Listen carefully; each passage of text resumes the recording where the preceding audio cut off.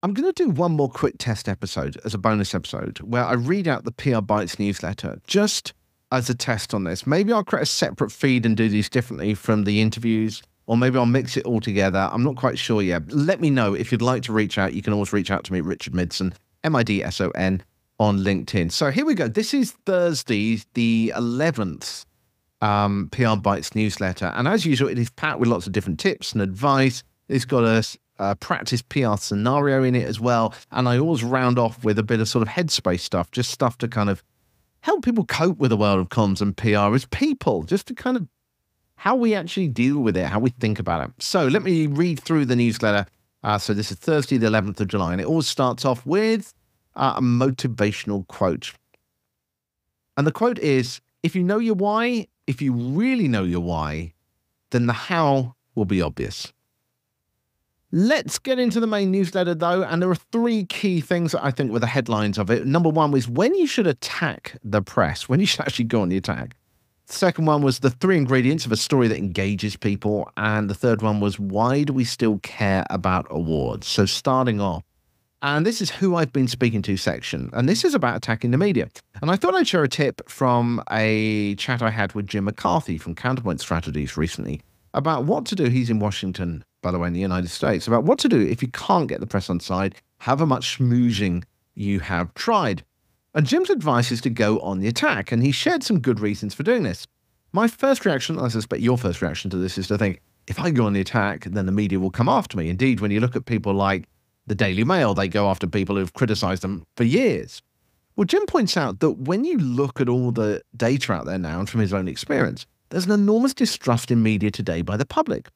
And if you come back at the press with hard evidence, and that's a crucial thing, hard evidence, then there's a good chance of gaining empathy from the audience who are happy to see the media be bashed, literally. Jim says he's coming at this, though, not from an aggressive point of view, but from a journalist perspective himself. So what he's doing is he's taking the idea of reporting on reporters' own biases and their flaws and pointing those out publicly. Now, there's a lot of context around this, and that's why I'm going to run the chat with Jim on the podcast over the next 2 weeks. It's a two-parter, and it's certainly worth a listen to work out when it's a good time to take the strategy, but it is absolutely fascinating. Two stories I spotted in the I Spotted section of the PRBites newsletter on Thursday. The first one was about engaging stories, and it was a quick tip on story creation I spotted in the Noisegate newsletter. In an interview, they were talking to a guest who referenced Barack Obama's speechwriting and how it focused on three simple components. Number one, the story of self. Number two, the story of us. And number three, the story of now. Now, what that means is that when you're creating a narrative, the story needs to contain, firstly, how the subject of the speech relates to your listener. Why should they care? Why does it relate to them? How it relates to the context of the world around the listener, to the wider experience of their world, to their friends, to what's going on in their daily lives that they see going on around them. And then thirdly, how it relates to now and why it matters now, that timely aspect of why you need to react to it. It's good advice, though, for narrative building, those three key tips. And the second item I saw in the I Spotted section was about podcasting for organizations. And I saw an article the other day talking about creating podcasts for businesses. And yes, I do have a few tips on creating podcasts. Firstly, launching a podcast. I won't actually talk about what that article said, but I will talk about some of my criticisms of it. Firstly, launching a podcast is like finding a product market fit. You never quite know who is going to listen to a podcast. There is no point in bothering with months of research. The key thing is to just launch something and then look at the data to adapt as you go along.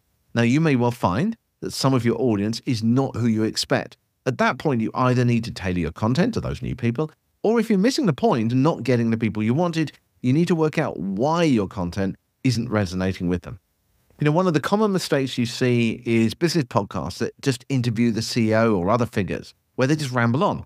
And you've got to ask yourself, what is the value that your target audience will get from that content? If they don't get something personally, they're not going to listen. Okay, next section is Take a PR Puzzle. And this is a scenario that we've been running all week. And the question was this for Thursday.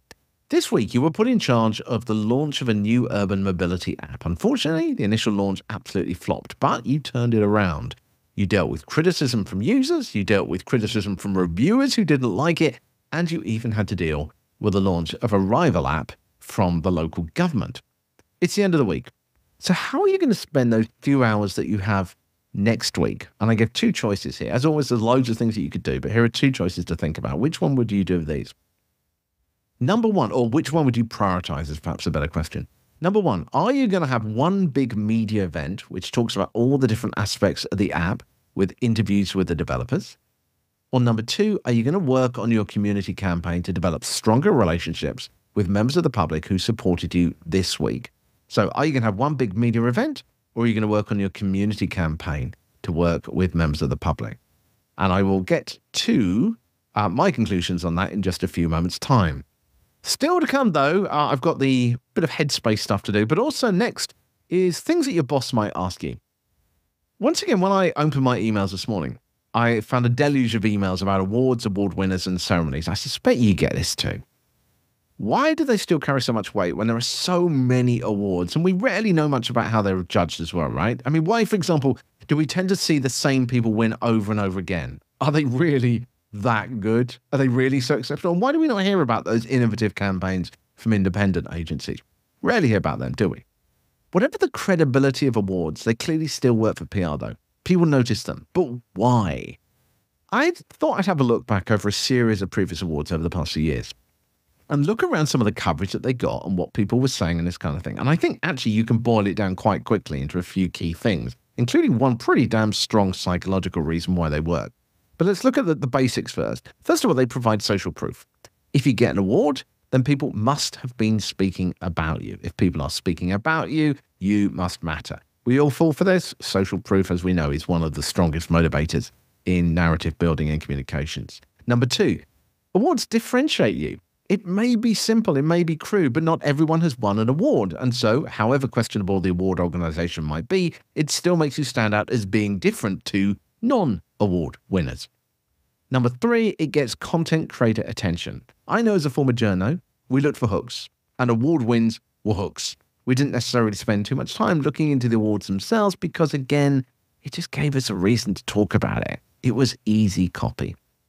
And finally, that psychological point. I did some digging around this because I was quite fascinated by why we still get attracted to awards. And I came across this term heuristic processing.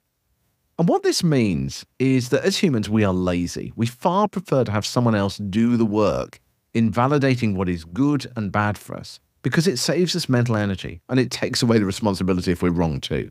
So the label of award winner is an instant, easy to accept statement that we're actually happy to adopt even because we don't even question the organization behind it. It's just easy for us to go, oh, well, it must be good then.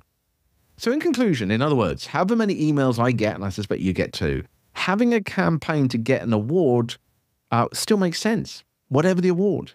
So if the boss is asking you to enter some awards, it might be worth it. Maybe even to create an award yourself with a wink on the end of that one. Okay, two more bits to do. What did you think of today's scenario? As usual, if you've got the time, I think both of those strategies would have worked, but my priority would be to go for the longer term one of building the narrative and building up with the community. You know, while a one-off event with discussions with developers could lead to a lot of social media and a lot of content that you could put out, it's going to be about the state of the app today. You know, that content is going to go out of date very quickly. Also, there's no guarantee that anyone is going to turn up. It could take a lot of planning to have what feels good, which in itself might be a good goal, particularly if you've had a tough week, but may have little impact. Instead, I would spend those hours next week developing that community campaign, getting people on board, educating them, and making them feel part of the app. That would be my approach. But what's your approach? What would you do? I would love to know. You can always reach out to me, as I say. I'm on LinkedIn. Just reach out to me. It's Richard Midson, M-I-D-S-O-N. If we're not already connected, then feel free to ping me and connect up. Finally, then, the final section of the newsletter is always this. Chill out. What are you yelling for? It's called. Imagine it's late evening and you are finally settling in for a quiet moment with your family. Your phone buzzes and you feel that familiar pang of anxiety. It's another urgent request from a client or a media crisis that needs immediate attention. And as you navigate the whirlwind, the relentless demands on your time can feel overwhelming, leaving you drained and questioning your capacity to maintain a semblance of balance or normality to your life. But now picture a different approach. Try to remember that last time you scheduled a brief pause during your day? A simple coffee break or a short walk outside, even where you literally just walked outside the office or your home office or wherever you are and got some sunshine for 5 minutes and then walked back in. Just try and recall that sense of calm and rejuvenation that even those few minutes away from the screen brought you. Just as these small respites can refresh your mind, incorporating intentional micro breaks into your daily routine can help manage that non-stop demand on your PR life. By compartmentalizing your time and setting clear boundaries, even if it's just for a 10-minute interval or 5-minute interval, you might be able to reclaim some moments of control and mental clarity to help you cope with the long hours and uncertainty of the comms world. So that's it. I read the Thursday edition of the PRBites newsletter. If you would like to get the newsletter, you can get it at thepublicrelationspodcast.com just click on the newsletter button on there. This is the last of these experimental ones I do where I read this out. If the data, like I said, with podcasting looks good, if people are showing that they're interested in me reading out these newsletters, then maybe I'll do it on a more regular basis. That's it for today, though. I'm going to be releasing this, over the weekend. So I hope you're having an awesome weekend or a good start to next week whenever you listen to this. And I'll speak to you real soon. Bye for now.